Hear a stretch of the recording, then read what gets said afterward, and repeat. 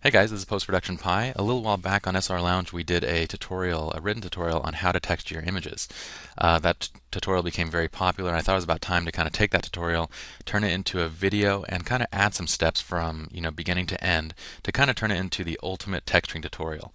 And so that's what we're going to do here. We're going to start with this image right here, and we're going to take it and turn it into this image right here. So let's get started. The first thing I want to do is load up my base image. So I'm going to close out this file right here. I'm just going to hit no to not save it. And I basically have downloaded the exercise files and put it in a folder on my desktop. Here is the image that we're going to be working on, and here are the two textures that you guys can download. I believe these are just open source textures that I found online at some point in time. So you guys can find textures pretty much anywhere. You guys can go out and shoot textures, which is great, kind of build up your own little portfolio of textures. You guys can go and download them as well.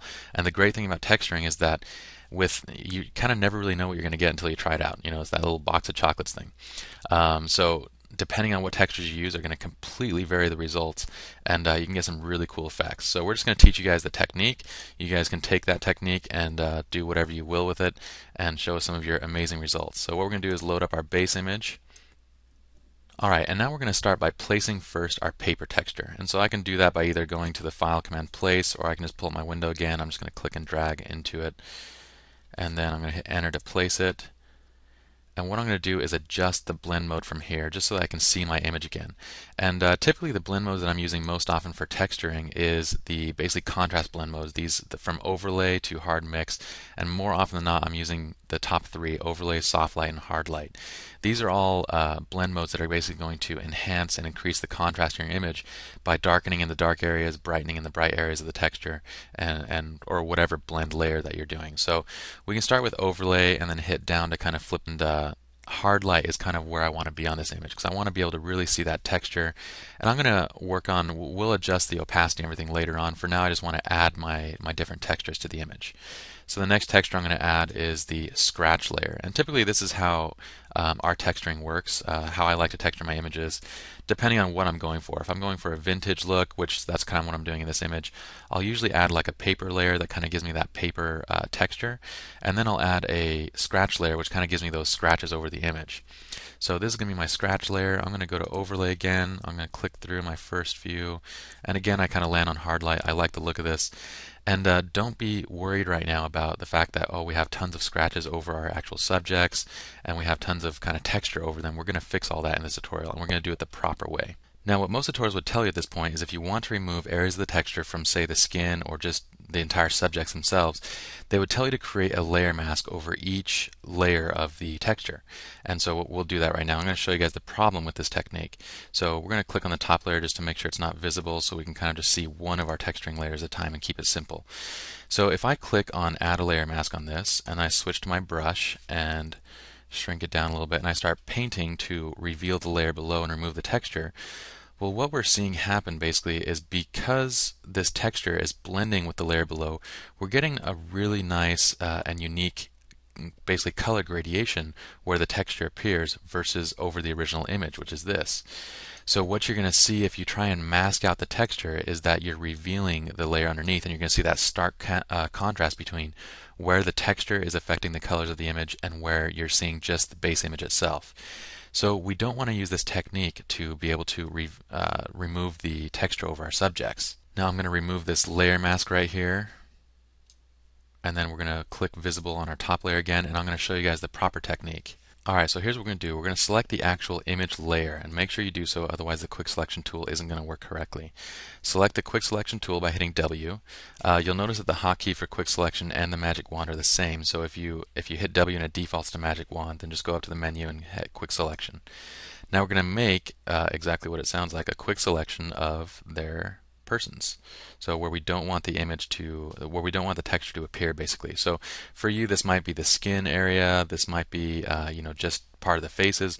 Whatever it is, that's fine. I'm going to select it because I don't want the texture to appear over their entire bodies. So I'm going to make that selection, and it's good right there. And then with that selection, we're going to soften it up just a little bit because I don't want the selection to have hard edges. So I'm just going to go up to my select menu. I'm going to hit modify, and we're going to do a light feathering.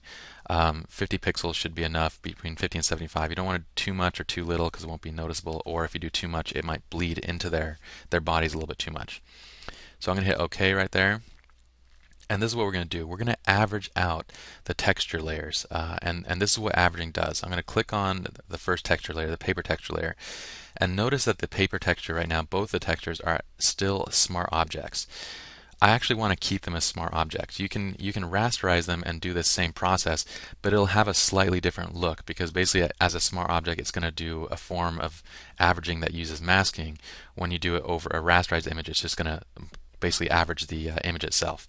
So it kind of has a slightly different look to it. So I got my texture selected. I'm going to go to my filter menu. I'm going to go to blur and I'm going to hit average. And now I'm going to click this top layer so we can see a little better. Now what averaging did basically was it took this entire layer and it averaged out the color in our selected area.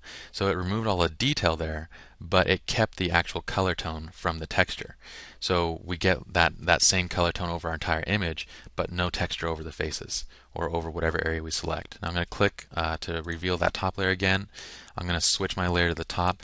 Oh, and our selection right now was removed. So if your selection gets removed, if you're doing this technique, just hit Control and click on that Smart Filter layer mask right there, and then it automatically reloads your selection. So I'm going to do the same thing. I can do that by hitting Control F, which is just that shortcut for whatever last filter you used, or I can just go back to the menu and select it again. I'm just going to hit Control F to do the exact same thing with that top layer. All right, now we have all the texture removed from our subjects. Now what I want to do is actually go through and adjust the opacity of the layer so I get kind of the correct blend. I think it's a little bit too harsh right now, a little bit too much texturing. So I'm going to go and adjust the opacity of this top layer, the scratch layer, and get it to kind of a point that I can see the scratches, but it's not too heavy-handed. And then I'm going to go down to the paper layer. I'm going to do the same thing and just kind of reduce the opacity a bit. Perfect. That's just where I want it. Alright, now what we're going to do is actually rasterize these texture layers because we want to make small adjustments to the textures themselves. So I'm going to right click on each texture layer and hit rasterize layer.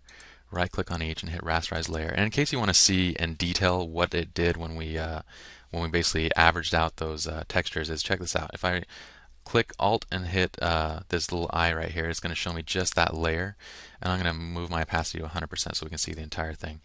Check out what it did. Over that area, basically it averaged out the entire color tone over the image, but then, so we have the color tone, but then we don't have any of the detail in that area that we averaged out. And same thing with this one. It did the same exact thing. So I'm going to reduce my opacity. I think it was at 66% or something like that. Alright, so now let's clean up our textures just a little bit. So basically what I want to do is these little specks that are right here by his head, I feel like are really, really distracting, and I want to remove some of these specks just so they're not so noticeable.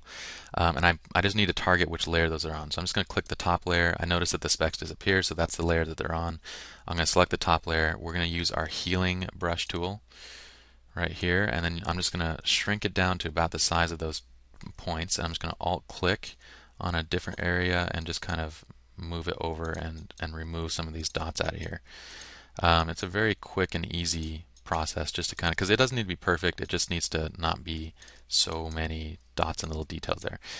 So basically what I'm doing here is if you guys have a texture that you kind of need to fine tune now to fit the image, that's what you're going to use this process for. Just kind of fine tuning the texture so it looks right. I'm going to remove this last speck right there. So this is great. I've got my textures applied. I've removed all the texture over the skin, over the areas that I don't want it, as well as kind of played with the opacity. Now what I'm going to do is add several adjustment layers to kind of finish up this image. So we're going to start with a curves layer, and I'm going to use this layer to add some overall warmth to the image. I want this image to appear just kind of very nice and warm. So what I'm going to do is I'm going to select the red color channel, and then I'm going to boost the reds in the midtones so it kind of gives me that little bit extra warmth, and I'm going to drop the blues in the midtones, and then I'm going to just slightly increase the greens in the midtones. And now we don't have to worry if this is too strong, because what I'm going to do is right after I do this, I'm going to adjust the opacity down a little bit, so basically the overall effect isn't going to be that powerful. And I think I got a little too much green in there. There we go. Alright, so that's good right about there. Alright, so now I want to add a brightness and contrast layer just to reduce some of the contrast in the image. I don't want it to be so poppy right now. I want to basically flatten out these colors, and then later on we're going to add some more blacks to it. But for now I want it to be a little less contrasty. Okay, the next adjustment layer we're going to add is a hue saturation layer. And with this layer, I'm going to add it and I'm going to pull down the saturation so basically it kind of mutes the image. I'd say about -25 is about right for me. From here, I'm going to add another curves layer, and this curves layer is going to be I'm going to do a little cross processing on this because I kind of want it to be have a little vintage feel to it. So I want the colors to be a little bit kind of twisted a little bit. So I'm going to go to my reds. I'm going to boost my reds up in my highlights, and I'm going to drop my reds down in my shadows. I'm going to do the same thing with the greens. I'm going to boost it in the highlights and drop it in the shadows. I'm going to do the opposite with my blues. I'm going to drop it in the highlights, and then we're going to boost it in the shadows. Okay, and again, this is a very powerful effect now. I'm going to adjust the opacity down to kind of bring that, kind of make it just more subtle. And get it to about, I think about 50% is kind of where I want it. Perfect. And now from here, I'm going to add one final adjustment layer, which is going to be levels, and we're just going to kind of balance out the blacks in the image and the highlights. So I'm going to add some more blacks just to kind of pull it up a little bit. I'm going to pull down the highlights from the top just to add some more highlights to it. And then midtones, I want to kind of pull it up just a tiny bit just to give it a little bit more midtone contrast.